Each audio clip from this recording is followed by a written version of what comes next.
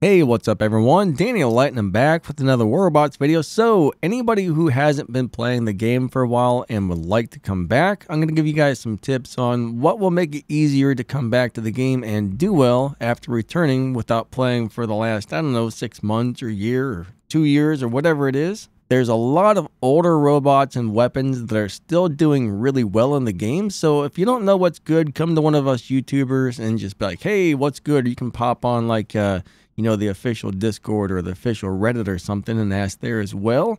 But I mean, right now I've got Hades in my hangar. I've got Invader in there. I got Fenrir. I mean, those are old robots and they're still doing great. You can't complain about those. Recently I had some Sparks and some Scourges on every one of my robots. Like I ran a whole hangar with nothing but Sparks and Scourge, and those are old school weapons and they were doing great. So you don't have to have the newest stuff. I mean, it definitely helps, but if you're returning, there's a lot of older stuff that you can use that you can definitely get away with at least for a while. Now, if you don't mind spending a few bucks, if you look in the daily deal section, there's some amazing deals in there almost every day now from Mark II robots with Mark II weapons for like $12 or $15. I mean, you can get like 4 weapons and a robot all up Mark II for like 15 bucks. And a lot of those robots and weapons that are in those deals are pretty darn good. Sometimes there's like cheap drones in there with gold chips and all kinds of good stuff like that. Now, if you used to be in a clan or you got a bunch of old friends that used to play the game, hit them up, see if they're still around, see if they're still playing, because it's always a lot more fun and you'll do better usually if you run with a bunch of good guys, right? A good group of players together does great compared to playing with a bunch of random players. So with randoms, you never know who you're going to get. So if you got some old friends that are good at the game, definitely look them up and see if you can get a hold of them. If you're good at free-for-all, play a lot of free-for-all because you can earn a load of silver by playing free-for-all.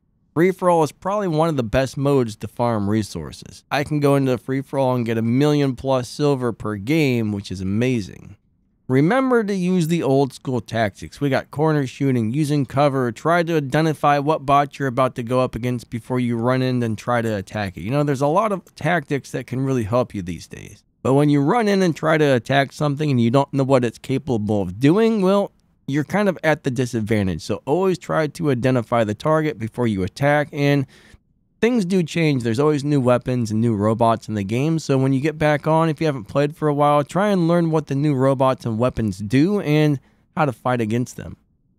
There's still a lot of robots in the workshop that are really good. So if you don't currently like some of the stuff you have and you think I need some new stuff and I need it pretty quick, I think you can generally build a robot in the workshop in about 3 weeks. And if you watch ads, I hear you can actually build one really fast. I don't know the exact time on it, but if you watch the ads every day, I've actually heard it reduces a lot of time off the build, so you can actually build one pretty quick. I haven't actually tried it, so I don't know the exact amount of time reduction, but a few of my friends said it's very significant.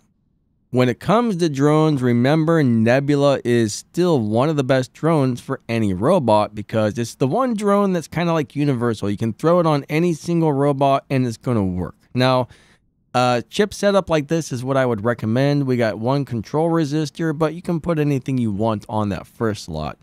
On repair unit defense chips and on mild damage absorber are awesome. Anytime you're being shot at and you're like, I need some defense points, now you can just hit the healing module. And the nice thing about those is you can get that healing or that defense points anytime you want by hitting the healing, which is great. If you're one of those guys that likes to run phase shift and you got a couple glider drones running around, hey, gliders are still pretty darn good.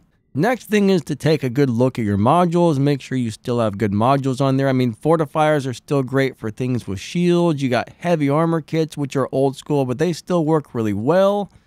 You got your balance units, which are great. You got your last stands, which still work really good. So there's still a lot of older modules that are really nice. We got the nuclear amplifiers, the repair amplifiers, and the immune amplifiers. Those are probably the best ones right now. Mainly these two. I love the nuke amps and the repair amps. Those are awesome, but there's still some older modules that will do you very well if that's what you need to use. Now, when it comes to pilot skills, they have released some new pilot skills recently, but a lot of the old skills are still really good, so there's really no reason to change over, but eventually when you save up some more gold, you might want to kind of relook at your pilots, and you might see a skill or two that you're like, hey, I would rather have that than this. So just check those out when you get a chance. And remember, the game does change kind of fast, so there's always a bunch of new robots and new weapons running around out there on the battlefield with kind of crazy skills and this and that and who knows what, but it's always kind of been like that. So I think you guys are probably used to that one. But like I was saying, just kind of figure out what the new stuff does and try to identify your target before you go into attack, because you'll have a much better chance of going up against that new stuff when you know what it is and you know when you're about to go up against it and how to fight against it. But if you haven't played in a while, War Robots would love to have you back. So we definitely hope to see you out on the battlefield soon. Don't forget to hit that like button and subscribe to the channel for more awesome War Robots news, information, gameplay, builds, and all kinds of good stuff like that. Always feel free to leave comments and ask questions. I'm here to help you guys out. Also, help me out, like, subscribe, hit the little bell, set those notifications to all. And if you'd really like to help support the channel, check out the thank you button or the join button down below the video. And there's a bunch of other stuff in the video's description. There's some links in there that'll help me out as well. So any of that would be amazing. If you can do it, cool. If you can't do it, that's fine. But I think that wraps this video up. Thank you guys so much for watching. You guys are always super amazing. Lightning out. Have an awesome day. See ya.